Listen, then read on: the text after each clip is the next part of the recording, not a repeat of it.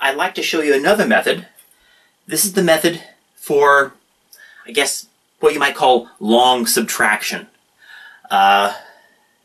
It's kind of analogous to that long addition. Again, I don't know what they call it anymore in school. And again, remember, this is just a method. The real mathematics is understanding the ones, the tens, and the hundreds, and how they interact with each other. But this is a method that will allow you to subtract relatively large numbers from each other.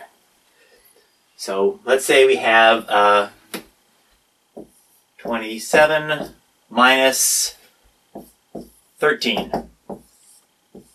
Okay, so like the long addition, we take that and we rewrite it in column form.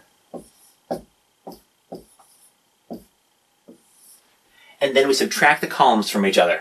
So 7 minus 3 is 4, 2 minus 1 is 1. Simple. Okay, and you can do this, indefinitely. Now, here's the trick in this method that makes it useful. Let's say that we're taking 21 minus, say, 14. Okay? Now, 1 minus 4. Well, 1's bigger than 4, right? And we're not going to be talking about negatives here. That doesn't make any sense. So what do? Well, what we do is we can borrow from our tens column this 2. We take 1 away from it, so it becomes 1. And now we put a 1 there. So 11 minus 4 is 7. And 1 minus 1 is 0. Let me show you with a different example that might make that clearer. Let's say 32 minus 7. 32 minus 17. Okay? So, taking the right column, 2 minus 7. 2 is smaller than 7. We can't do that. So, we're going to take one of these away. So instead of a 3, we now have a 2. And now, one of those 10s we're going to push over in the ones column. So now it's 12 minus 7. So 12 minus 7 is 5. And 2 minus 1 is 1.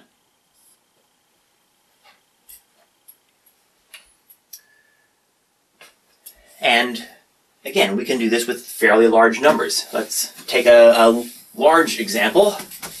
Let's say 2, 0, 1, 9, 8, 3 minus 1, 1, 2, 9, 7. So the top number is bigger than the smaller number, so we can take the subtraction. 3 minus 7. Can't do it. So we're going to take this 8 and we're going to make it a 7.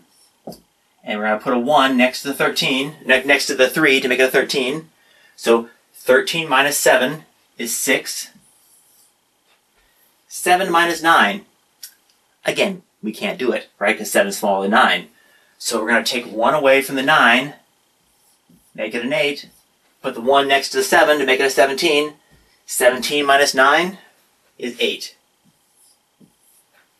8 minus 2 is 6. 1 minus 1 is 0. 0 minus 1, can't do it. So we're going to take a 1 away from the 2. Put 1 next to the 0, make it 10. 10 minus 1 is 9. And 1 minus 0 is 1. So we can do this with, lots of different times. And, you noticed here that, I first needed to borrow for the ones, and then I had to borrow again and this one was okay, and this one was okay, and then I had to borrow. So the technique is broadly applicable. Again, it's a method.